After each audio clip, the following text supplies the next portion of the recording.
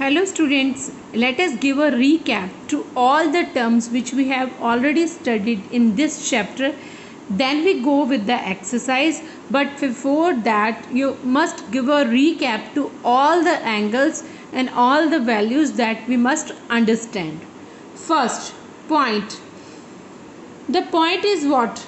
An exact location on a plane is called the point. Point gives us location of any point, that a point is placed in the plane where a point is placed, and this is the notification how we can symbolize a point. That is the definition of the point. So students, next are the line and line segment. A straight path on a plane extended in both the directions with no end points is called a line. That is, it is never ending in both the sides, and this is the definition of the line, that a straight path, straight in both the directions, extended in both the directions with no end point is called a line. Next we have discussed line segment. The part of a line that has two endpoints and thus has a definite length is called a line segment. We can measure the length of line segment, but we can't measure the length of line because it is never ending in both the sides. And the next we have ray.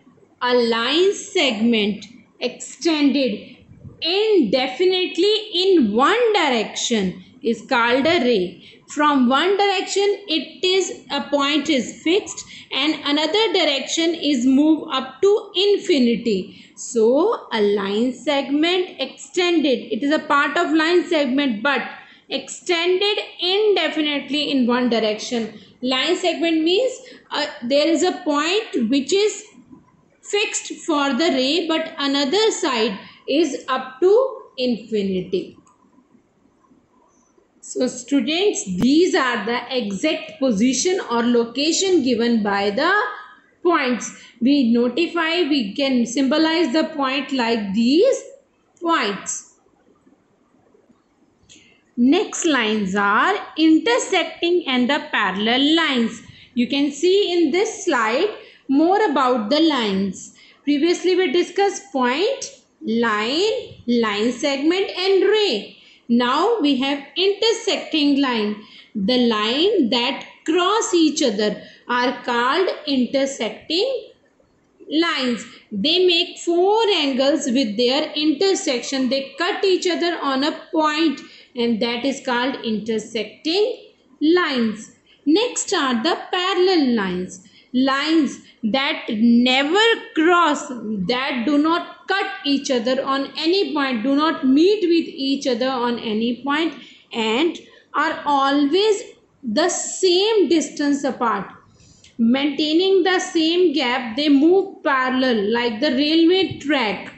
Alright, or the so many examples we have, like we have given in the videos, we have slides like a parallel lines.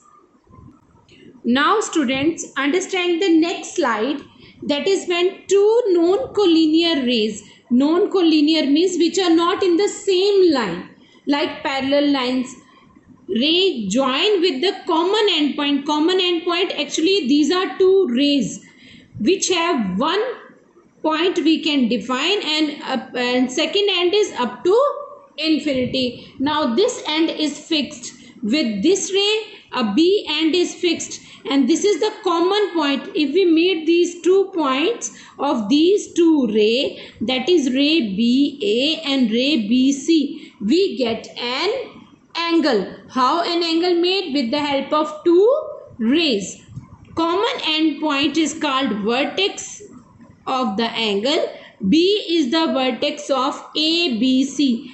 A, B, and then if this line is meet with this C, then this angle is formed. That is the angle. Angle is made by with the help of two rays in which one and is meet with each other, that is B point is meet with each other, that is the fixed vertex.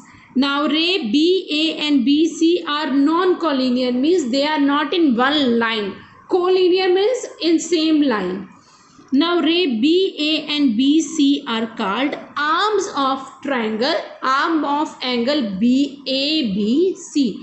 B when meet with this C, an angle, and these two are arms of this angle. Now next slide is for the naming an angle. Naming, how we can name or notification give to the angle. To name an angle, we name any point on a ray, then vertex, name of a that is 1 and 2. Two rays are there. We name any point on the ray. Name A, then fixed vertex, then B, then any other point on the another ray, that is C. So angle B is naming as angle ABC. B is at the center of A and C, or we can say CBA. That is the method to naming an angle. We may also name this angle by the single letter, that is angle B. Angle B or angle ABC or angle CBA are exactly similar. Now next are the interior and exterior of an angle. An angle divides the point on the plane into three regions, that is a plane on which we can draw something. And how an angle divide the point, how the angles we point out can be defined as on the interior or in the exterior of the angle. See, first the point lying on the angle, that is called on the angle, like point A and C. Alright, that is on the ray of the angle. Next, points within the angle. For example, point R and F are within the angle. This is the actually in boundary of this angle ABC. The shaded portion you can see now. The next is the point outside the angle. For example, point X and point P. These are the outside of the angle. Next are the basic angles. Basic three angles. The figure formed by with two rays shared the name as endpoints. So you can see here right angle, an angle that form a square corner. Square corner means a 90-degree square like this in which all sides are equal. So this is actually a 90-degree angle and that is naming as right angle. Next is the acute angle. You know very well these angles. An angle less than right angle or less than 90 degree is called acute angle. The next one, obtuse angle, that is an angle greater than 90 degree is called an obtuse angle. Next related angles are in which the pair of angle, we consider the pair of two angles considered together named as adjacent angles, vertically opposite angle, complementary angles, supplementary angles, and linear pair of angles. We have already discussed all these, but just to recap all the aspects, we just noted down all these angles. So next are first are the adjacent angle. Understand one more time. Two angles that have a common vertex and a common ray are called adjacent angles. The angles which have common vertex means this is the common vertex between these two angles, and a common ray is BD. This is called the common ray. You can see from this slide, these are the adjacent angles. So adjacent angles are ABD and DBC. See the D point, where this angle, first angle end, the start of next angle from the same point ABD, next angle start from DBC. From the same point next angle start. But In this figure, these two are not the adjacent angle. They are different because their points are different. They have their common ray between them. Adjacent angle do not overlap. Overlap means they are not exactly similar. They are adjacent to each other. Alright, like the neighborhood. Alright, which they have the common wall between their houses. Next are the vertically opposite angles. You can see vertically opposite angles are pair of angles, because we are talking about the pair of angles formed by two lines intersecting at a point. When two lines intersect, we have four angles we get. The opposite angles are called vertically opposite. You can see the two angles with green colors are opposite to each other, and the two angles with orange color, they are opposite to each other. You can say here, this is the point P, APC, that is APC, green angle, this one is equal to BPD, that is BPD. They are equal. Vertically opposite angles are always equal. Similarly, APB and CPD, these two orange angles are equal. So four angles formed at a point of intersection. Vertically opposite angles are congruent. Congruent means equal. This is the same thing, congruent or equal. Point of intersection P is the common vertex of the angles. I thought you understand the vertically opposite angle. This is very important point to be noted. Next we have complementary angles. If the sum of two angles is 90 degree, then they are called complementary angles. This is the definition of complementary angle. This angle is 60 degree and this angle is 30 degree. Alright, the sum of these two angles is equal to 90 degree. So these two angles are complementary angles. We just add the two angles, we get the sum of two angles. If sum is 90 degree, then the pair of that angles are called complementary angles. Now students, next are the supplementary angles. If the sum of two angles is 180 degree, then they are called supplementary angles. Alright, one angle is 100, second angle is 80. Their sum is 180. So angle PQR and angle ABC are called supplementary. Now students, understand the basic difference of the supplementary angle and linear pair of angles. Two adjacent supplementary angles. Supplementary means the angle whose sum is 180 degree, but adjacent also. Adjacent means there is a common arm between these two angles. We see in a previous slide in which the two angles are just the sum is 180. It is not important that they are drawn together. They come together like the adjacent angle, but when the property of adjacent angle and supplementary come together, that is called the linear pair of angles. That is, the angles on the same line are opposite to each other. These rays are opposite to each other and there is a common arm like the adjacent angles, and their total sum is 180 degree also. So when both the conditions are applied on the pair of angles, such kind of pair of angles are called linear pair of angles.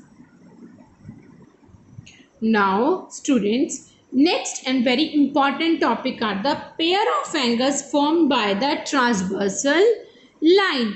A line that intersect two or more lines at different points is called transversal line.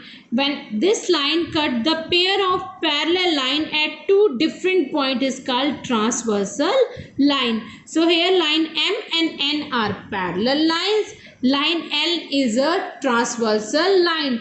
It cut at P and Q. We have 8 angles are formed at all by the transversal Line L intersect the line M and N at the point P and Q. So the line M and L are called parallel lines. 4 angles are formed at the point P, another 4 at the point Q by the transversal line.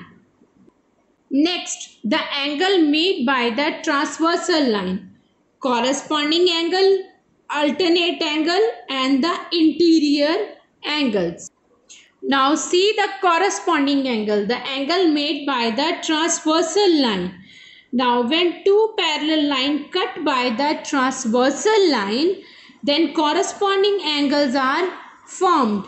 Alright, these are the parallel line and this is the transversal line. See the corresponding angle with the similar color. Two are with green colors. These are corresponding. The angles with the pink color are corresponding. Angle with the blue color are corresponding. Angles with the red color are corresponding angles. And these angles are always equal.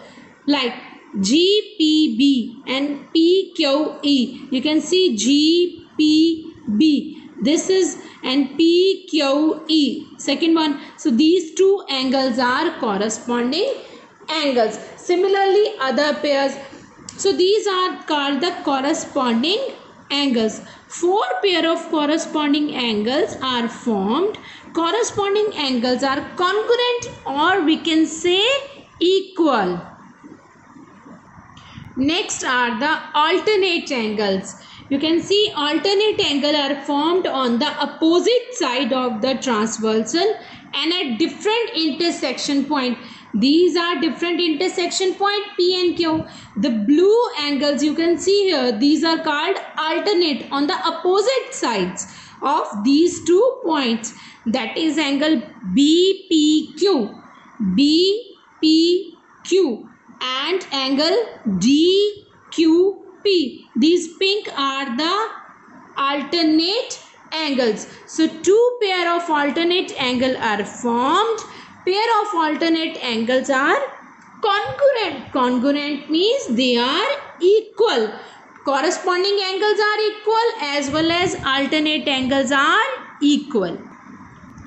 Now next are the interior angles. The angles made in the interior of these 2 lines are called interior angle. And one more property, the angle lie in the area between 2 parallel lines are cut by the transversal are called interior, that is in between these lines, and outside these lines are exterior angle. Now see the angle which are alternate are equal 60 degree, but the angles on the same side of the interior have addition 180 degree. You must remember this, that angle BPQ EQP, that is BPQ and EQP are total is 180 degree. Because these angles are equal, opposite angles, alternate angles, therefore their total sum is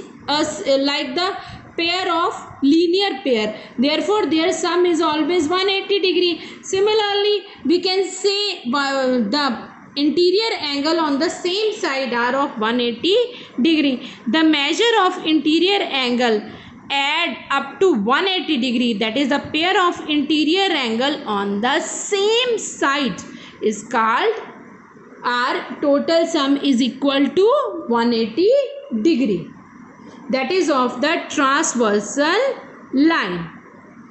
So students, these are all about the properties of the angles, start from the point and end up to all the interior, exterior related to transversal line. You go through all the slides of this PPT, understand all the slide 1-2 times, then we start with our next exercise and few more questions which are left with the exercise 5.1.